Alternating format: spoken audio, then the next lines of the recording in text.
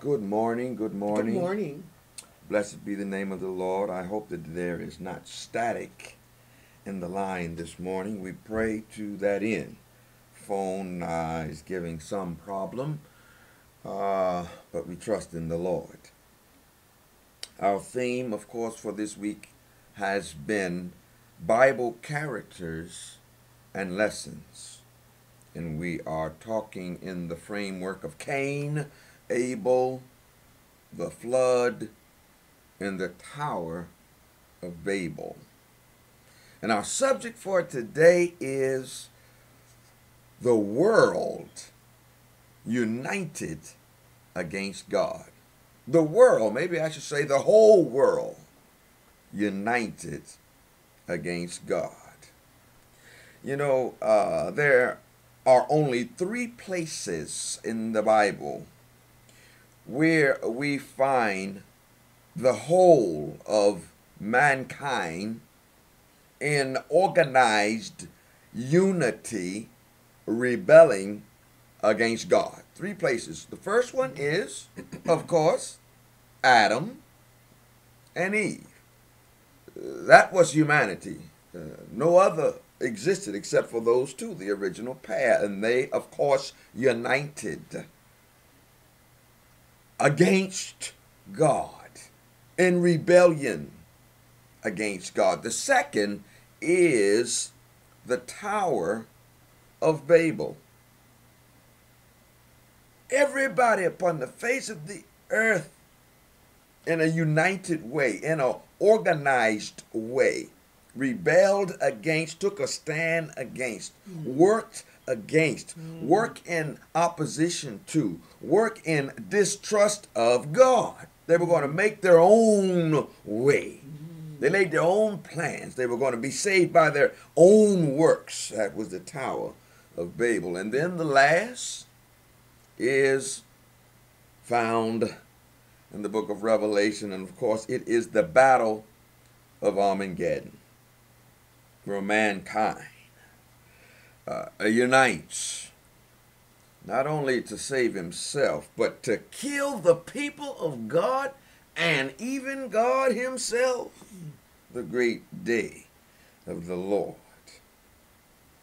People depended on their own plans, their own works. They were depending on their own might and strength. They united as one in distrust of God and trusting in themselves. And so we're going to talk about a united work. This was done at the Tower of Babel. We want to look to see what it means and how it applies to us today and how it will find its fullest fulfillment in the Battle of Armageddon. You see, let me say this. The Tower of Babel was the fruit of Adam and Eve's rebellion. And Armageddon is the Tower of Babel matured. Yeah, you go to the playback, listen to that. You'll understand it better by and by. Armageddon is the Tower of Babel, the spirit that was manifested at the Tower of Babel. It is that spirit and those works matured. The Tower of Babel represented the whole world unitedly working and warring against God. The Tower of Babel is the whole world united. Well, let me say unitedly. That's a better way of saying it. Unitedly seeking to control and take their destiny into their own hands. The Tower of Babel is the whole world unitedly seeking to save themselves by their own imagination and by their own works. And ultimately, the spirit that ruled mankind at the Tower of Babel will control mankind to the point where the whole world united will seek to kill all of the people of God and even God himself. That's an amazing thing. Sin makes created beings be insane. You remember Lucifer? He decided he was going to take over God's throne. I will exalt my throne above the stars of God. He didn't want to be equal with God. He wanted to be God. He wanted to be in God's place. He wanted to kill God. That's why he started a war in heaven. And when he got an opportunity, when Jesus came to earth, he sought to kill Jesus, and he killed him. He killed him. That was always his plan. He was a liar and a murderer from the beginning, the Bible says. And the Tower of Babel shows us that that same spirit is in mankind, and the battle of Armageddon proves that that spirit is fully matured in every human being who is lost. We'll talk about that in a minute. Let's just pray right now. Our Father and our God which art in heaven, teach us this morning. Your word has left no stone unturned. Yes. Help us to understand, and help us, Lord, to learn from these things, so we fall in no pit, no trap of the devil, no deception of the devil. As the world unites against God under the kingdom and rulership of Satan, help us to not be of this world. Help us to unitedly grow and mature and be perfected as the kingdom of God, as the body of God. Help us, Lord, this we ask in Jesus' name. Amen. All right, saints. Let's look at the Bible now. The world united against God. We're going to look to see what really happened at the Tower of Babel. Let's look at Genesis 11:1. It's going to set the stage here. What does it say? And the whole earth was of one language and of one speech. And it came to pass, as they journeyed from the east, that they found a plain in the land of Shinar, and they dwelt there. Some key phrases here, some key words help us understand this whole setting. One language, one speech. They journeyed, they dwelt. And so here's what we have. We have a people who are one. Everybody on the face of the earth. And I'm talking about it was a large number of them. They were able to find a plain that perhaps was miles and miles and miles and miles long and wide. And they said, okay, let's dwell here. Everybody's one. They're one people. Not. They have their individual families, but they're all united. All right? One language. That means they could understand each other clearly when they communicated to one with another. The Bible says they journeyed. If they were going to go from place to place, they all went. At that point in time, it wasn't a group of folk way over here. Then you go way over to this way. After the flood, they decided we're going to stay together. This is a horrific thing that has happened. And we're going to all stay together. Something else happened, we're going to be able to help each other. Let's try to lay some plans where we can avoid being destroyed again. They were of one language, of one speech, and they journeyed. And when they decided to dwell somewhere, the Bible says they dwelt. They were one. They were one. All right. Let's look at what happened further. Genesis chapter 11 and verses 3 and 4. What does the Bible say? And they said one to another, go to, let us make brick and burn them thoroughly. And they had brick for stone, and slime had they for mortar. And they said, go to, let us build us a city and a tower, whose top may reach unto heaven, and let us make us a name, lest we be scattered abroad upon the face of the whole earth. The Bible says, and they said to one another, let us make. Sounds like Genesis, where God said, let us make man. In our image, and after our likeness. The text here says in verse 4, they said, let us build. Now they're not trying to build in God's image. They're trying to build in their own image. I want to highlight that. Yeah. Let us build a city and a tower whose top may reach unto heaven, and let us make us a name. They're not highlighting God. Yeah. Here it is after the flood. God had destroyed mankind almost absolutely and completely. Now, in just a short time, they're beginning to head back to the same reality. They're rejecting God. Let us make, not let us depend on God. You know, God had promised, you read the Bible carefully, Genesis 10 and 11, 9, 10 and 11. God had promised, I'm not going to send another flood. As a matter of fact, I'm going to put the rainbow, that's where the rainbow originated. I'm going to put the rainbow in the sky. So when you look up and see it, you can be assured that there's not going to be another flood to destroy mankind. They didn't take that. They didn't trust in that word. They wanted to trust in their own works. They didn't want to believe God. They didn't believe God. So therefore their conclusion was, let us do something. Let us build a city. And that's not the New Jerusalem it's talking about. And we're going to make a tower whose top will reach into heaven. Now, don't fool yourself. They did not think that they could reach all the way to where God was. I've heard that preached since I was a little boy. They didn't think that. They were not fools in those days. They could look up in the sky and see all of the stars and all of the various solar systems.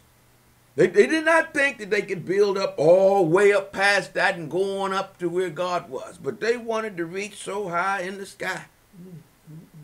Into the heavens. You know, the atmosphere that surrounds the earth is called the heavens. That's right.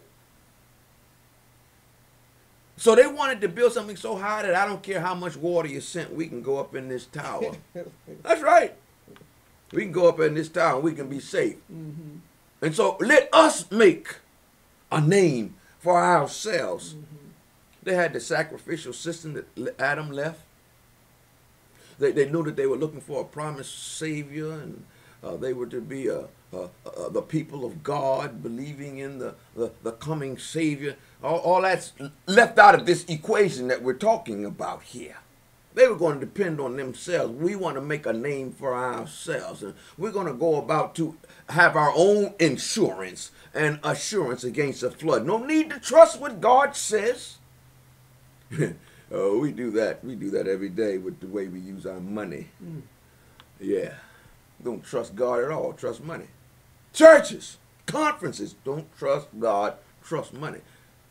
They're not even going to try anything unless they got money in hand. They'll tell you don't try it. They'll tell you, why are you doing that? You don't have enough money. Well, that's why you need money. You shouldn't be trying it. Work by money, not by faith. That's right. Trust in the money, not in God. At any rate, they're headed in the wrong direction. They've planned, they have purpose, they're all one, and everybody together has decided this. And the Bible says in Genesis 11:5 and 6, that what does it say God did? And the Lord came down to see the city and the tower which the children of men builded. And the Lord said, behold, the people is one, and they have all one language, and this they begin to do. And now nothing will be restrained from them which they have imagined to do. God said nothing will be restrained from them which they have imagined to do. That's proof that they were not seeking to build the tower straight on up, right on into heaven where God is. Because God knows that that's not possible for them to do. You know, it's not like they could have actually done that. I've heard people actually sit in church and say that, man. It's ridiculous. They could not have done that. What are they going to do when they get to the point where there's no gravity? At any rate, they could not have done that. But whatever they purposed to do, they could do. The people are one people. And in addition to that, they are one language. And this they have imagined to do, which is against God. They're going to trust in themselves. They're going to trust in their own ability. They're going to trust in their own works. Some of us trust in how good we are in order to make it into heaven. Some of us trust in the fact that we are of a certain denomination. Therefore, we're going to heaven. Some of us trust that because I go to church and I'm an elder, or I'm a this leader, or I'm a that leader, I'm going to make it into heaven. Mm-hmm. Trusting in their own works. Mm-hmm. That's what these folk were doing. Mm-hmm. God came down and viewed it out, and he gave the analysis. The people are one. They're one language. Mm-hmm. Nothing is going to be restrained from them which they have imagined to do against me. Mm-hmm. And so now God makes a move. Mm-hmm. What does Genesis chapter 11 and verses 7 and through 9 say? Go to, let us go down, and there confound their language, that they may not understand one another's speech. So the Lord scattered them abroad from thence upon the face of all the earth, and they left off to build the city. Therefore is the name of it called Babel, because the Lord did there confound the language of all the earth. And from thence did the Lord scatter them abroad upon the face of all the earth. And the Lord said, let us go down. You remember the children of Israel? Mm-hmm. Not the children of Israel, but the people who dwelt on the face of the earth. All of them said, let us make a tower. Now, let us build it unto heaven. Okay, let us do this. Mm-hmm. And the God of heaven, the one God who is more than one person speaking among himself, said, let us go down. Mm. Yeah, they want to move. We need to make a move. And this is for their good, by the way. Mm. And what I'm going to do in order to break up this progression of sin, to help stop it from becoming just like it was in the days of Noah, I need to slow it down. Mm. I need to confound their language. I need them to not be able to so easily unite, the whole world unite in doing evil against me. And what the people had said, we're going to build us a tower and make us a name, lest we be scattered over the earth. They had determined they're not going to be scattered over the earth. Mm. Well, God fixed that. He said, let us go down so that they might be scattered abroad. They cannot overrule me. Oh, yeah. They purposed in their heart that they were going to do that, folks. We got to see that this Tower of Babel was rebellion against God, and against trusting in God, and trusting in human works. It's so easy to do that. And God said, let us, just like in creation, I got to make another move, a big move. Let us go down. Go down. And do something. We're going to confound their language, and we're going to scatter them. And it's for their blessing. And the Bible said, therefore the name was called Babel. Because the Lord did there confound the language of all of the earth. And then the Bible says, the Lord scattered them abroad. The very thing they said they didn't want to happen. The Lord scattered them abroad upon the face of all of the earth. To some degree, the people of God are like that in the earth today. Mm-hmm. We might think they gathered together all in one place, but there's a few here and a few over here. Mm-hmm. One here and another one over there. Mm-hmm. A few here, a few over there. That's just how it is. Yes. And inasmuch as they're scattered, they are doing the work of God everywhere they are. Mm. All right. So the Lord made a move. I want to highlight something. Genesis 6:12 says this. And God looked upon the earth, and behold, it was corrupt. For all flesh had corrupted his way upon the earth. This was before the flood. All flesh, not most, not the overwhelming majority, but all flesh, it's all inclusive, had corrupted his way upon the earth. God set things in motion so that wouldn't happen so quickly again. Mm-hmm. Oh, it's going to happen again, the Battle of Armageddon. Mm-hmm. But he slowed it down. Mm-hmm. It would now take thousands of years for evil to mature because he confounded their language. They could not so easily become one people. They couldn't understand each other. They couldn't be of one mind. They weren't able to understand each other. They had to separate with folk who spake the language that they understood. And so God blessed them by scattering them. He slowed down the work of Satan and the work of sin in the hearts and minds of mankind to unite against God under the rulership of the devil. It was almost approaching pre-flood settings. And God didn't want that. Let me tell you something about the enemy of God, the dragon, also known as the devil, and Satan. He's also called the serpent. Let me tell you something about him. He doesn't want to just control a few people on the earth. He's not satisfied with a pretty good number of people. He wants everybody. He wants to deceive everybody. He wants every soul to be lost, if possible.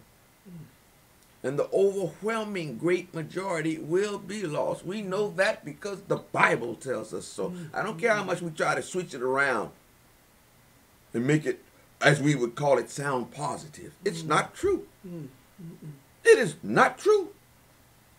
8 people were saved when the world was destroyed the first time. Sodom and Gomorrah. Ultimately, only 3 people were saved. As it was in those days, so shall it be in the time of the coming of the Son of Man. And the Bible says, and a few shall be saved. A remnant shall be saved. Broad is the way. Wide is the way that leadeth to destruction and death.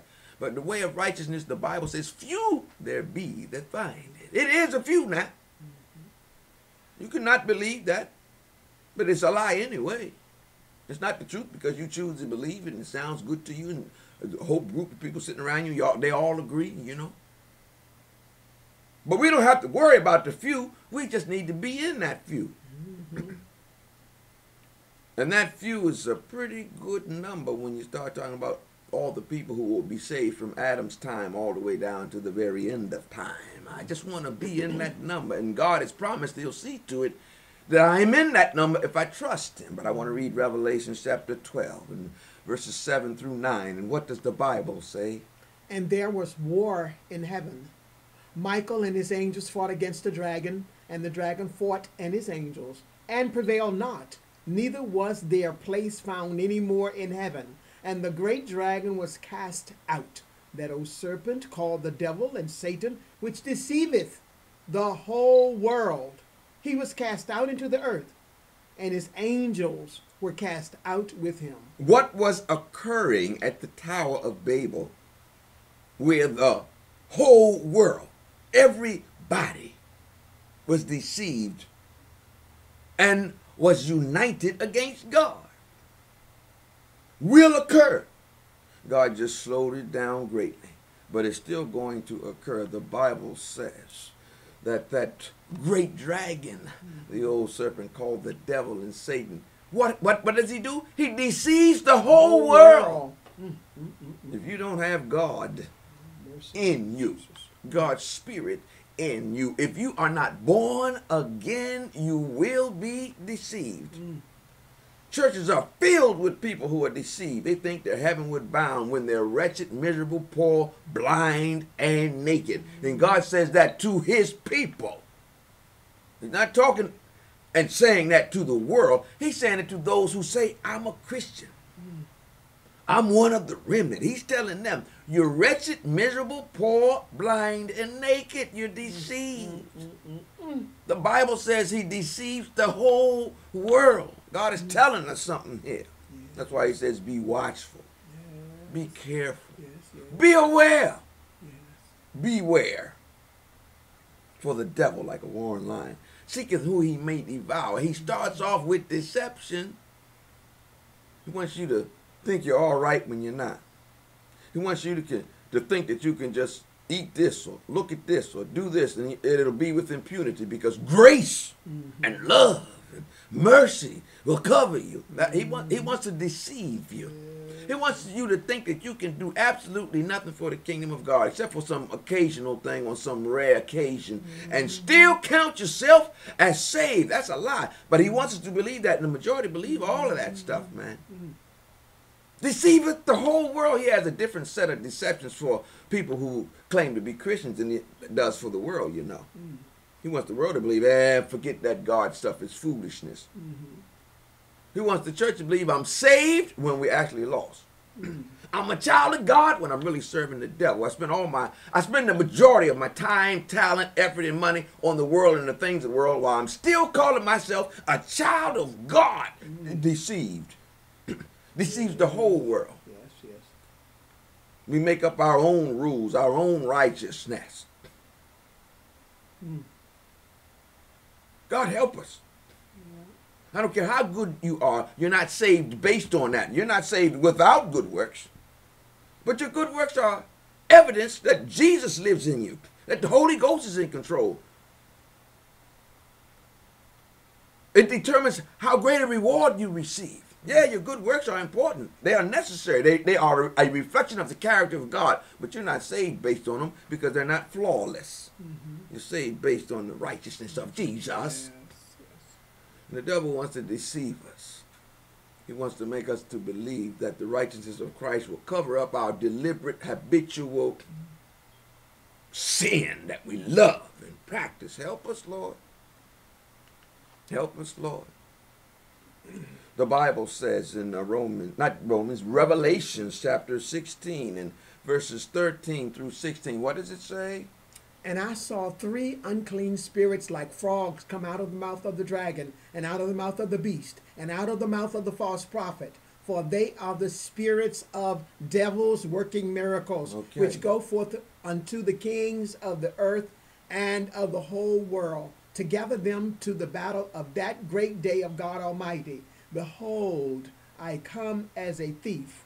Blessed is he that watcheth, and keepeth his garments, lest he walk naked.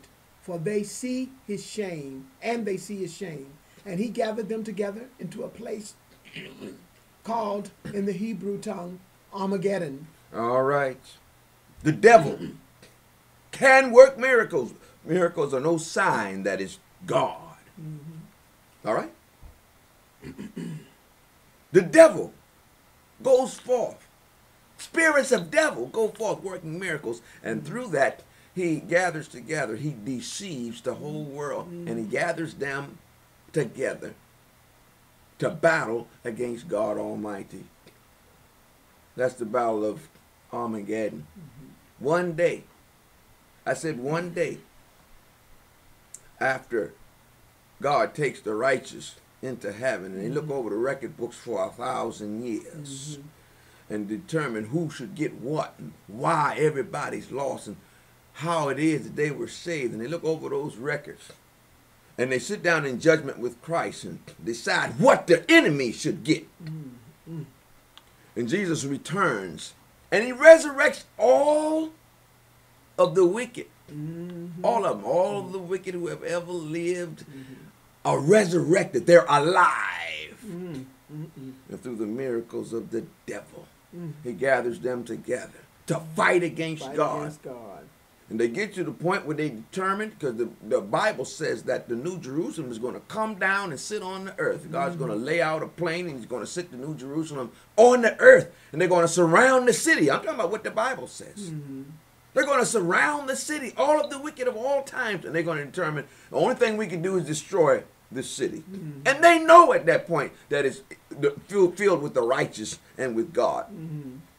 And they're going to get to the point where they're going to say, okay, let's attack. And everybody on the earth is going to be in harmony with that. At that point, everybody who's lost will prove that they have the spirit of devil, the spirit of Satan, the spirit to kill. Even God, they have that spirit and they attempt to do it. And then God finishes the battle, rains down fire out of heaven. That's the battle of Armageddon. All of sinful mankind and the devils and all of the demons, they come together to attack God and he destroys them. That's the battle of Armageddon. That's the battle. That day is coming. But before that day comes, we got a job to do. That's why we hammer so much the fact that we've got to get up and be about the Father's business. If you don't, it's a sign that you don't have the Holy Ghost. Yeah. It's a sign that you're not a part of the kingdom of God. You can rationalize it. Oh, I'm not well. I can't do all of this. And you would act living like that when you were well. Much less now that you're not well. At any rate, Matthew 24:13 and 14. What does the Bible say? And he that shall endure unto the end, the same shall be saved.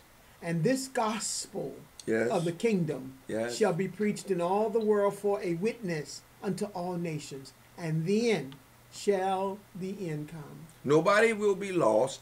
They'll be able to say, I didn't hear, I didn't know. Nobody. Nobody. Whatever truth God reveals to them, he holds them responsible for. And the very last sign of the time is when the gospel of the kingdom of Jesus Christ, the gospel of the kingdom of God, is preached in all of the world to every nation, kindred, tongue, and people, to every person upon the face of the earth.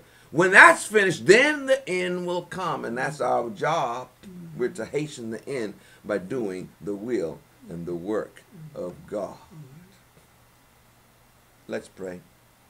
Our Father which art in heaven, hallowed be thy name, Lord. During the time of the Tower of Babel, people were doing their own thing. They were united against God. Yeah. They were united not to trust in God, but to trust in their own way, their own provisions for themselves. Lord, that's going to mature right into the battle of Armageddon, right up to the point where all mankind for all times who were lost are going to seek to kill God and his people. And then God will put an end to it all. Oh, Lord, help us to stand on the right side, but help us to get on that right side now. Yes, Lord. Help us to be on the team that is proclaiming the gospel to every nation, kindred, tongue, and people. Yes. On the team that's preaching this gospel to the whole world. Help us to be on that team. Because if we're not doing that, we're on the other team. We're just looking at television and relaxing and just making money and making ends meet. We're on the other team. Help us, Lord, not to be there. Have mercy, Jesus. This we ask in Jesus' name. Amen. Amen. Praise the Lord. Yeah.